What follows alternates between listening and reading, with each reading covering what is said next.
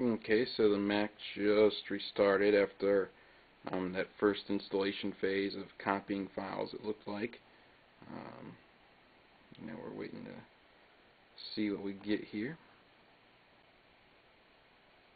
Took it quite a while, but the spinning gear finally went away, and I got the little install macOS screen, and it's saying it's installing macOS on disk Macintosh hard drive, and that there's about 35 minutes remaining. If you notice, you got the typical leopard background with that kind of warp look or whatever it is they call it. Checking out the menus if I can, just to be nosy. I'm not going to actually go into any of them, but speech options, start speaking, stop speaking, utilities, startup disk, reset password, firmware utility, disk utility, terminal, system profile or network utility, restore from backup, installer log, and nothing. There we go. Under the Apple, looks like typical Apple stuff. So as far as the menus and the installer, they all look the same. Don't see anything special about that. I do see the wireless icon up at the top right, and of course language. Click on the wireless, and I do see my wireless networks.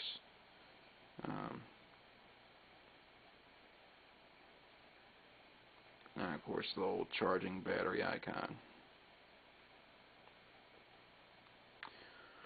So let's wait some more. Alright, the install appears to have been completed. The little progress bar was going across it for quite a while.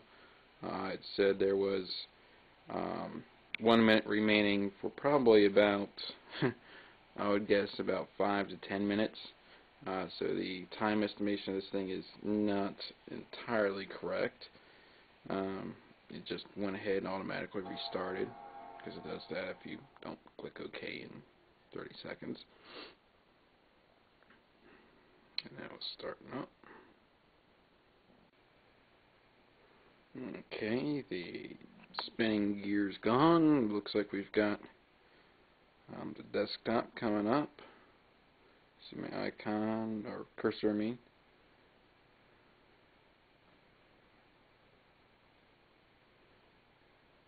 Got my spinning pinwheel, or beach ball, or whatever you want to call it.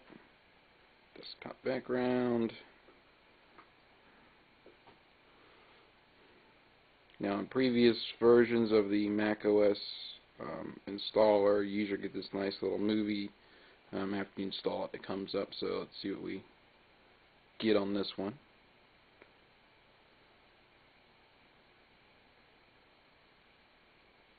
Now before you had the little welcome thing, last version of Leopard, it had this little like time flying thing going on, if I remember right.